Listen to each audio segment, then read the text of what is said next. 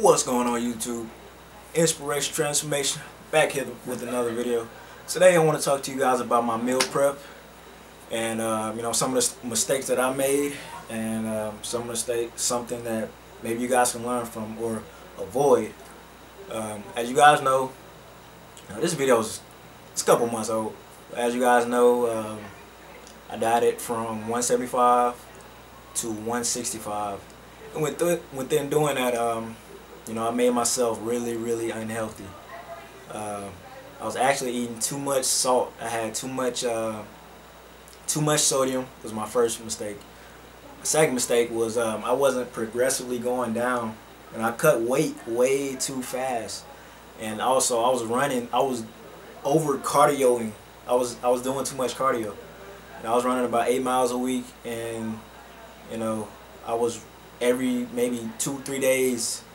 I run about 3 miles within 25 minutes, and I was doing too much. I was eating 6-7 times a day. I was eating tuna, with almost every meal. I was eating tuna about 3 to 4 times a day. My sodium was too high. I was eating about 2,500 milligrams of sodium or more, and my sleeping was bad.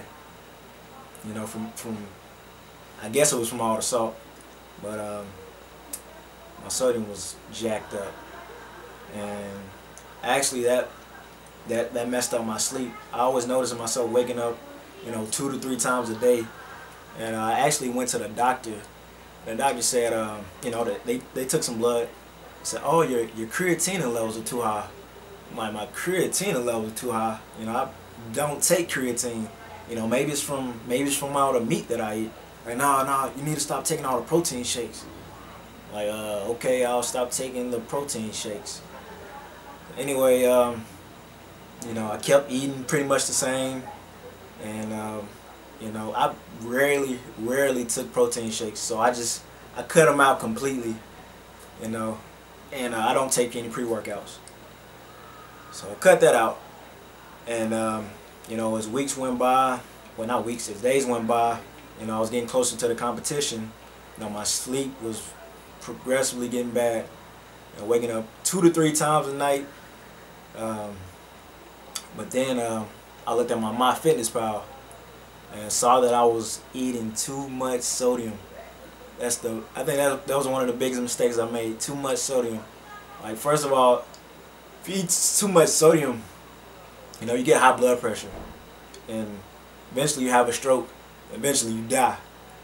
So I was doing natural bodybuilding, but it wasn't healthy. I think natural bodybuilding should be a healthy sport. I don't think you should be overstressing your body too much to the point where you're going crazy. There may be some times where you wanna quit like I did, but you gotta stick to it. Bodybuilding is so mental.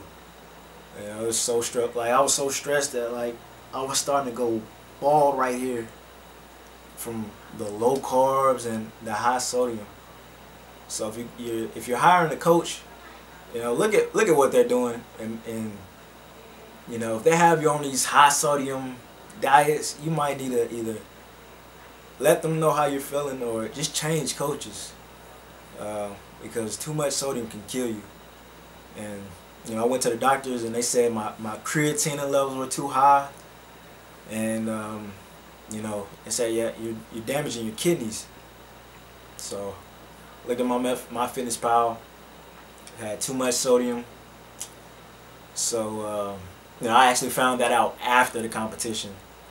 So yeah, but during my prep, I was eating about 6 meals a day. I was eating tuna.